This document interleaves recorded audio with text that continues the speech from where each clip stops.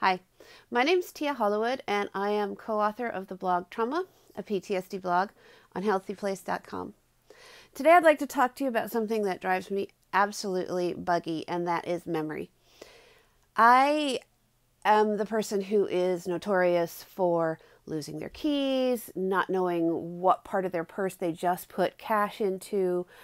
I will ask someone a question and they will say, you just asked me that, or you asked me that 3 times already, or I told you that the other day. And on the most frustrating of occasions, and these are usually when I'm under a great deal of stress as well, I'll just kind of get this fuzzy feeling, and I'll be like thinking about, I don't know, Easter or Christmas or Thanksgiving or something, and be like, did we just have that? Did we not? Is that coming? Very disturbing. Seriously happens to me. I don't forget things like how to drive to the store. I don't forget the names of my children. I don't forget how to read, those basic things that go on. For most folks, it's always something that is some new information that just doesn't carry over long term into my long-term memory. And so I did a little research because I don't know, it's been happening for a long time, and it spikes and goes back down. And sometimes at its worst, I'm just like, I gotta find out what this is. So I did. I looked around, and one of the things that I found is that our hippocampus, which is part of our brain that's kind of right in the middle, is affected a lot by trauma. And in some studies where they looked at folks who have PTSD, even compared to folks who have anxiety disorders or panic attacks without the PTSD, is that the hippocampus looks different for those people who have been through significant trauma. And there is a memory component in there. The other thing I looked at, and I've been taking an SSRI for a very long time, and that is, I have to write it down every time, selective serotonin reuptake inhibitor. That's the class of my medicine.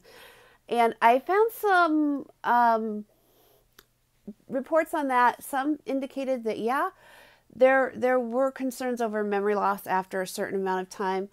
But then other reports were like, nah, come on, memory gets better, it's okay. So there isn't a whole lot of conclusive information as far as medication for me. But I think what helped most in this little research process for me is that stress by itself will impact anybody's memory.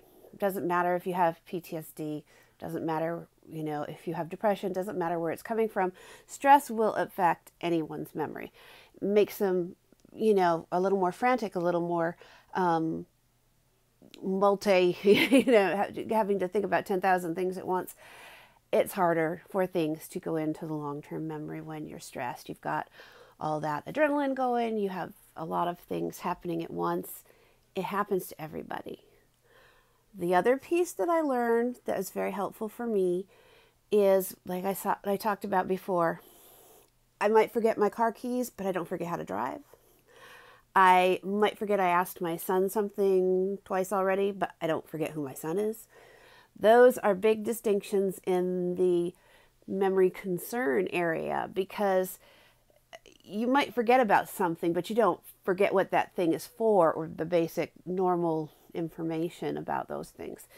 And that kind of forgetfulness can fall in line with stressful situations, and with some of those studies that have said that memory going from short-term into long-term is an issue for individuals with PTSD, individuals who've been through trauma. So that was very helpful for me to know. It was very helpful for me to realize that there's kind of this range of normal, and even though it's frustrating, it's still sort of in there. There's a loss, but overall, it's okay. It's not something that's going to make you run out and cause an accident, you know, you're still able to function. It's just a matter of maybe having to ask things or write things down a few more times just to get that clarity. So that is what I came up with, and I hope that helps. Thanks. Bye.